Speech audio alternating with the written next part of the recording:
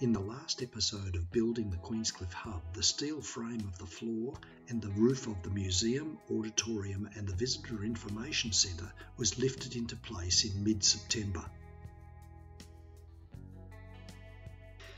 In this episode, we discover what has been happening on site into October.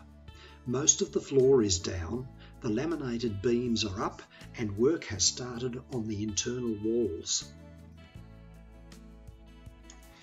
It took over a week to install the steel bracing and purlins required to stiffen the structure and to support the roof.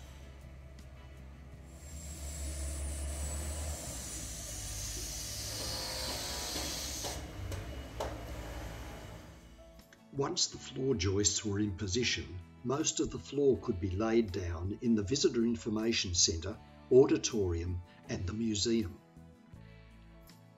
The floor could not be completed because the ends of the precast walls still need to be supported with props until the roof goes on.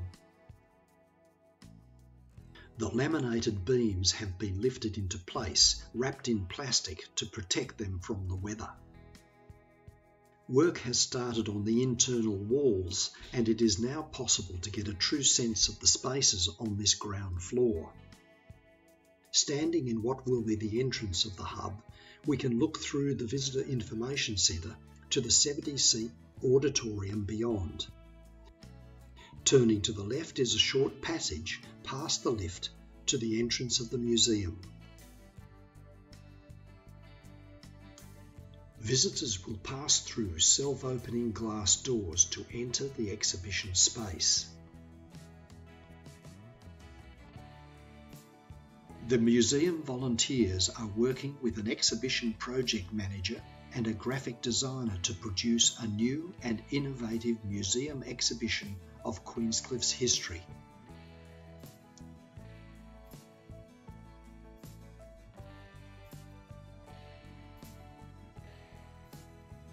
Through another glass door will be the QHM Research Centre, which will have 7 workstations and extensive shelving to store the resources and library required for this important work of the museum.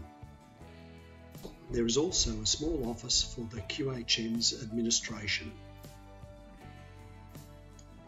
The Visitor Information Centre, library and the museum will share the auditorium to hold events and meetings. The QHM will show the popular heritage films there from its extensive collection featuring stories of Queenscliffe and Point Lonsdale's past.